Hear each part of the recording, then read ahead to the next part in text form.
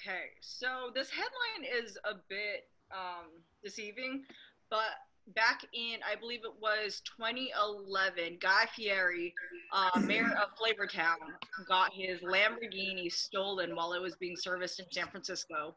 The guy who stole the car was at the time 16 years old, just like a random kid came into the dealership, stole his car. Police officers couldn't find him for a whole year, even though there have been reports that people have seen the car in San Francisco for an entire year, just kind of driving around.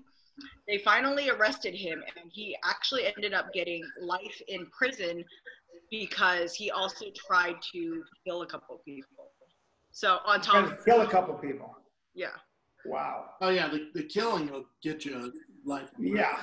I thought they got life in prison for stealing Flavortown's Lamborghini.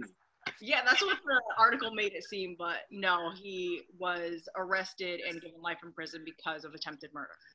Well, you know, in the quality of life crimes of New York City, there was this theory that people that do little crime also do big crime.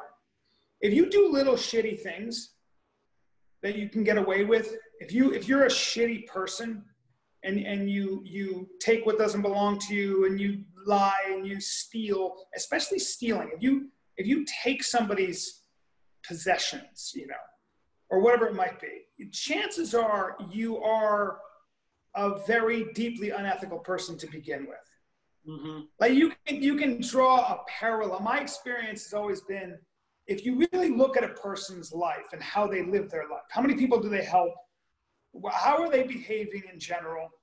What do people say about them across the board? And you know, usually those people have a track record of being shitheads. So it's not surprising that if I know 16-year-olds do crazy things. So I'm not saying you steal a car at 16. 16? Of course not. Was he 16? 16 at the time, yeah. At the time, but now he's probably older. And you know, but sometimes people are just shitty.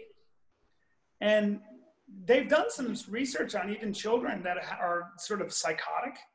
There are like these sort of, not jails, but almost like these hospital / you know, holding areas for kids that are so impossible that they had to be put away from people. And the New York Times did an article about it. And they exhibit, even at like 11 and 12, even younger, they exhibit classic sociopathic tendencies. Well, and I'm sure they all have shitty parents. I'm sure that's that's the crazy thing, is a lot of them don't. A lot of them have very normal parents with really normal siblings, but the problem is one of them will try to kill one of their siblings because it gets them an advantage of something. So there are bad eggs born, and it's a really complicated, rough thing to talk about because, you know, the question becomes: are you born a bad egg sometimes?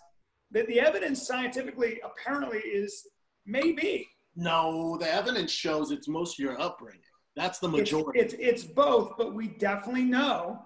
I mean, there's cases for it, but the majority would be your upbringing. Yes, 100%. 100%. But you're 100% right. But there are sociopaths. There are people that just are not born with that capacity to love and care for people or even think about other people. Well, that Flavortown kid's going away for life, so. Jesus. Yeah. You stole a car at 16. Oh, by the way, tried to kill a couple people. Not one person, but a couple people. That's where you go. Oh. All right. I'm going to tell you this right now. Yeah. Watch your tone. Okay. What's going to happen? What are you going to do? Use some of that boxing you've been doing? Don't you fucking disrespect.